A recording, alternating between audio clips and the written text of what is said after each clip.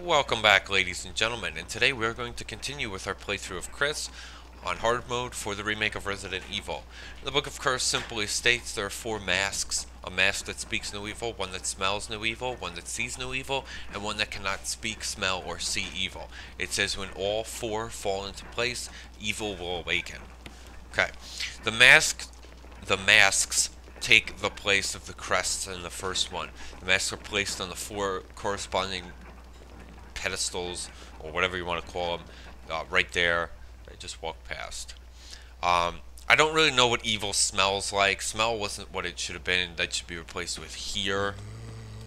Now you want to shoot this guy and knock him down. You do not want to kill him.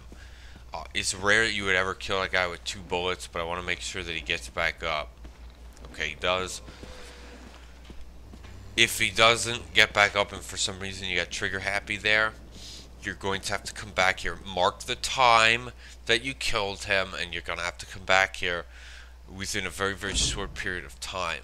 Bodies in this game reanimate if they're not disposed of properly. We'll learn a little bit more about that later. But you have 15 minutes on hard mode from the time when he would die to the time when you need to come back and get him. Dispose of him. So you need to be quick. Oops, that's not what I wanted. I'm sorry. Oh my god, my game was spazzing out. There's an engraving of a sword, so it becomes the sword key. You use sword key. I know, great. Now there are some differences in hard mode from easy mode, but there are no differences, well, minor ones. Scared you, huh? Between Chris and Jill. Chris doesn't have, Chris doesn't get saved by anybody. He saves people instead. He does not get the grenade launcher, and his second defensive item is a flash grenade, whereas Jill's is the taser. I actually prefer the grenades myself, more so than I do the taser, but whatever. The grenades actually work better on multiple enemies, so Chris has a slightly higher decapitation rate with the handgun.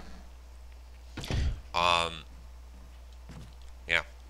And that's about it. Now, the differences on hard mode are mainly there are less ammo, less health items, enemies do more damage, and there are more enemies.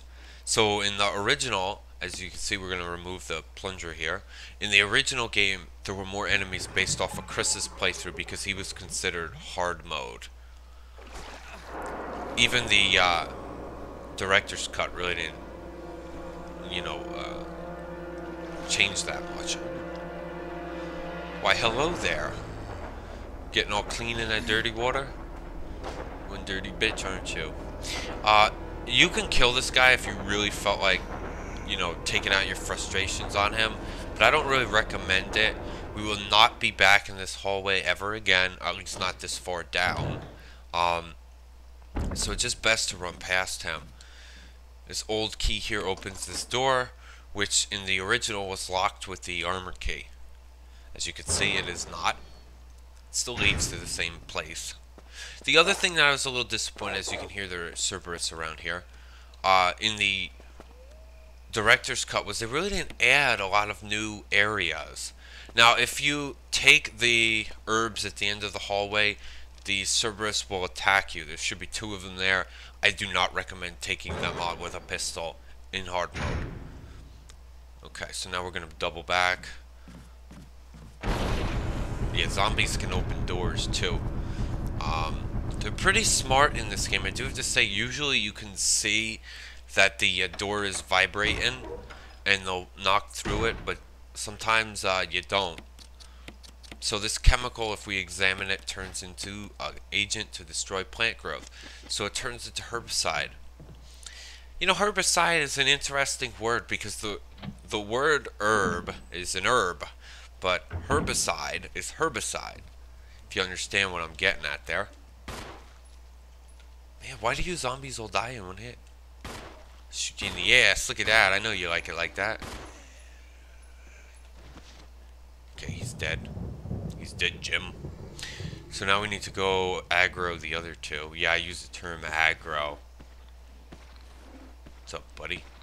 These two, I didn't get the other one to come to me, but I prefer to shoot them from the bottom of the stairs here.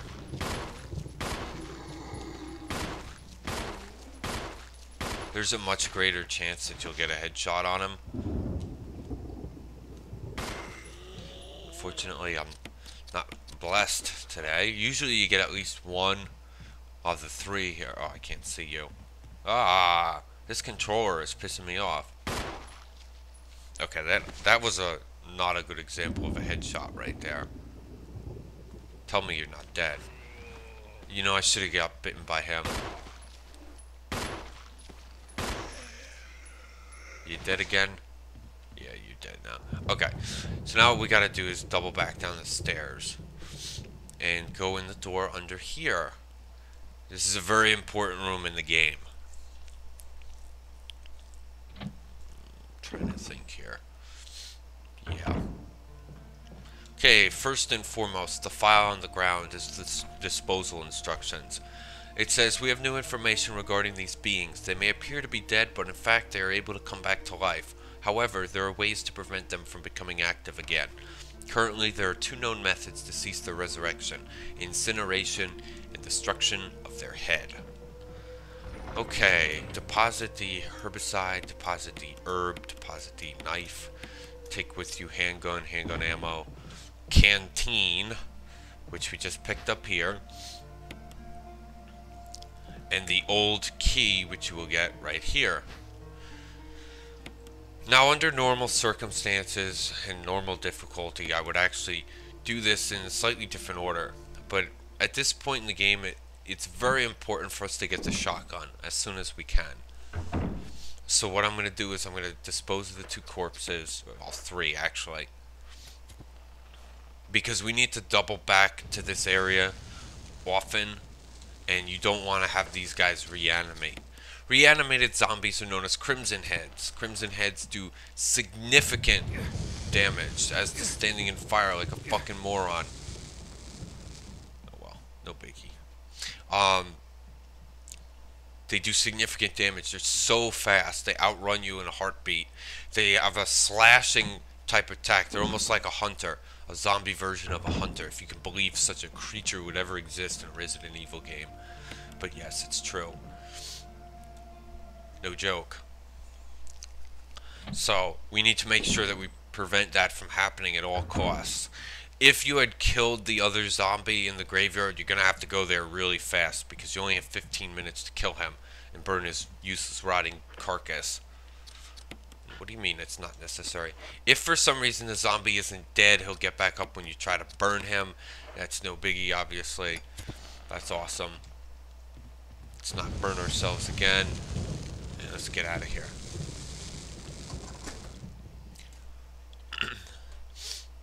The zombie to the right here, as you walk in, is usually pretty easy to decapitate.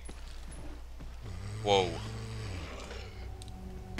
Bam. You heard his head squish. It was like... Pretty gruesome, huh? So let's go in here, this office of sorts. It's more like a study, I guess. No, an office. Dog whistle and a crumpled memo. I'm not going to read all the documents, but I'll read the important part. As far as I can tell, the mud is always hanging around the second floor balcony on the west side of the terrace, and he ought to come running at the sound of a dog whistle. He's hiding something, obviously. Handgun ammo. And then just for completeness sake, there is a book on the desk which talks about the medicinal herbs and how they do stuff. Yeah, isn't that awesome? They do stuff. So let us go take care of the... There's actually another zombie in this hallway. Sorry, my allergies are bothering me a lot.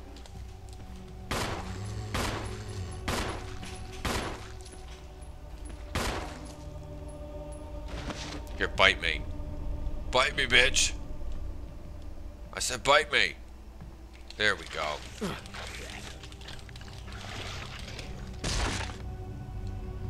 Did I blow his head off? I don't even know. I hope so. Yes, I deliberately got bitten because I wanted to crush his skull. That's the alternative if you don't have a canteen on you. That would be how you would take care of these guys. So what I'm going to do is I'm going to head over here, and we're going to get the ability to get the shotgun as soon as possible. Now this zombie in here goes all over the place. He's a pain in the ass because he's never in the same spot twice. He's on the left hand side when you first come in here, basically the same place you left him.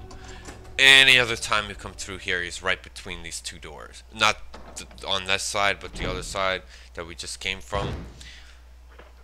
Yes, my caution, I need to heal. There are two zombies here. One's going to come marching up the stairs. One is around the corner. So I'm going to stop this video here, guys. Thank you for tuning in. Take care and have a great day.